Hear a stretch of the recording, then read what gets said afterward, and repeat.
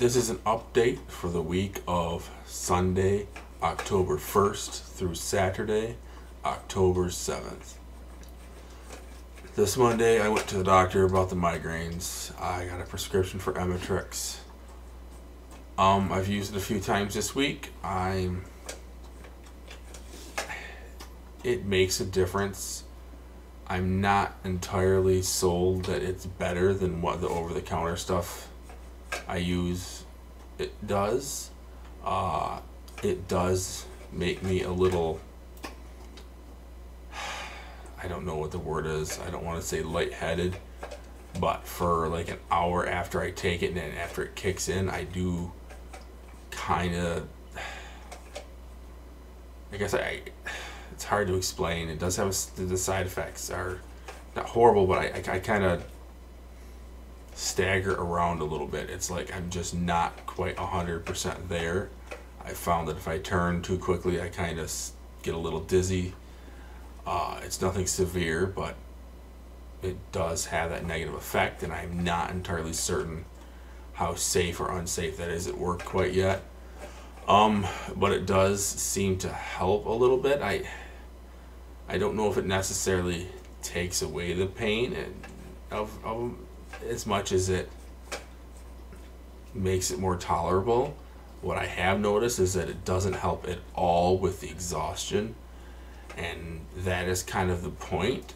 That's the main issue with the migraines is I don't care as much about the pain, but it's the exhaustion that is causing me issues. So yeah, I'm still not 100% with it. I have an appointment scheduled for the 2nd of November with my doctor to kind of talk about it and see how things are going and where we're going to go from here. I got some exercises from him for my foot pain, but I haven't really had a lot of pain anymore lately. I did bind my ankle. I have been, just because I've had a lot of issues and I have some weak ankles. Walking a lot at Napa has been causing me issues, and 2.5 weeks of binding it with some ace bandage in my right ankle, and now my foot feels pretty good. There's not really any more pain when I walk, and I don't even have to bind it anymore. So I'll keep doing the exercises, but I think that what I did really just helped stabilize it a bit and kind of get me over that bump of whatever that was.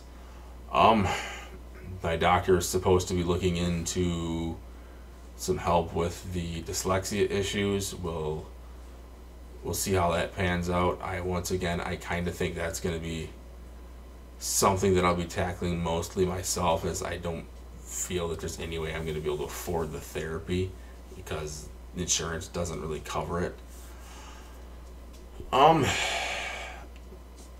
Other than that, nothing of any real significance has been going on. I mean, that's a big step in my future plan, was getting in to see the doctor about things. So I got that done, and so we've made that step forward.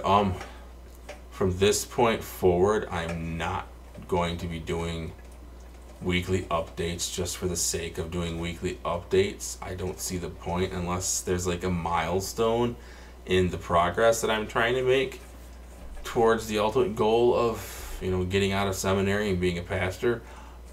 I just don't see the point in making forced videos. You all don't really need to know that I was tired on Tuesday and went to sleep earlier, that we went to the park and I played ball with the 5-year-old. There's just